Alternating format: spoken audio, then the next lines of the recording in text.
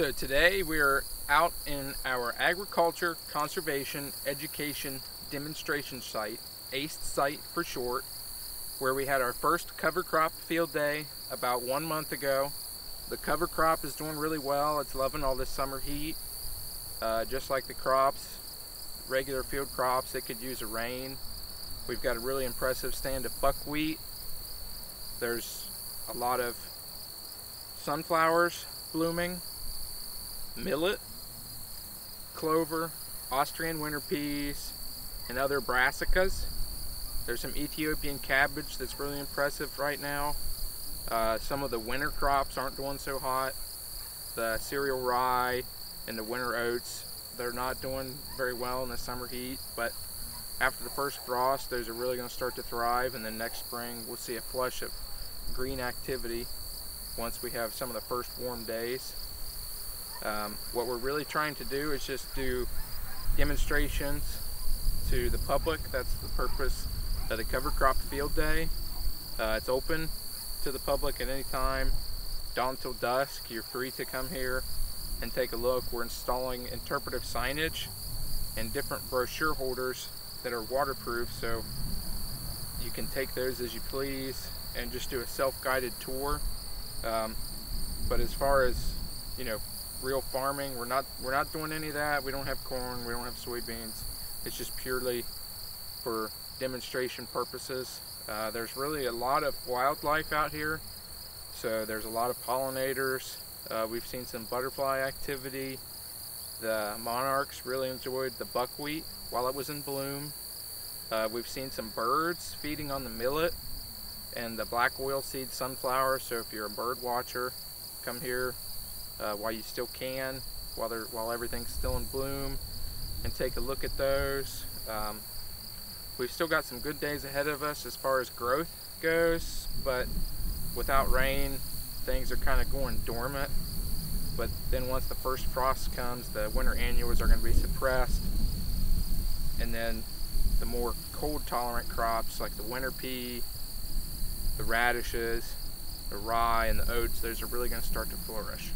So come by anytime, check out the ACE site, and if you have any questions, feel free to give us a call or check out our website and our other forms of social media. Here we have a cover crop which is called sun hemp. As the name suggests, it is also in the hemp family. It doesn't produce the same substances. It's not medicinal. It will not cure your glaucoma. But what it will do for the soil is it is a super producer of nitrogen. So everything you see above ground here, I mean, this is some mega biomass. It has a really, really woody stem on it. So we're sequestering carbon, building biomass, and feeding the soil at the same time. Like I said, it is a legume, and that's really the biggest benefit you're going to get out of sun hemp. It does mature really fast, so from planting, like 60 to 90 days, it's going to be mature, and that's what we see here. So right here we have what's referred to as Ethiopian cabbage. It is in the brassica family. It doesn't really look like cabbage, but when you get down in here and look at the characteristics of the plant, it is in the brassica family. So what that means is the root system on this is going to be where you get the most benefit. It's not fixing nitrogen. You are building biomass, but with the brassica, you have a long tap root that goes down below ground, so that's going to help break up compaction layers within the soil.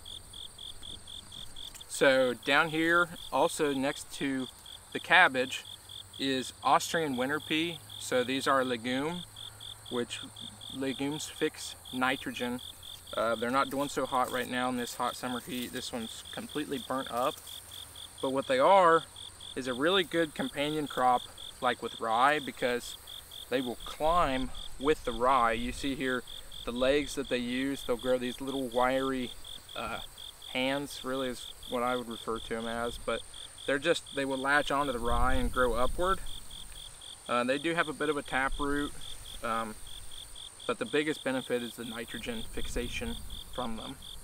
What we have here is a radish, tillage radish, nitro radish are terms often thrown around in the cover crop industry. You can get different species.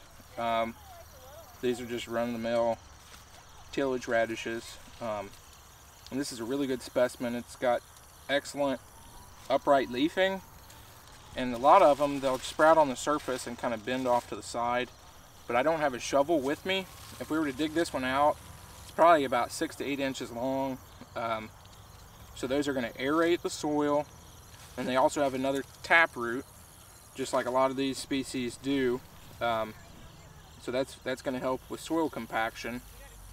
But one of the benefits that isn't talked about a lot is that these are sort of a host plant to different arachnids.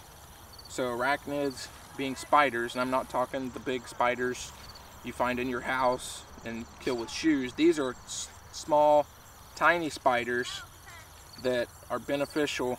Beneficial meaning that they're predators to a lot of the insects that are harmful to different field crops. So before corn or soybeans, these are an excellent cover crop to plant because the spiders will go after some of the insects that harm corn. So our corn borer, different aphids, they're predators.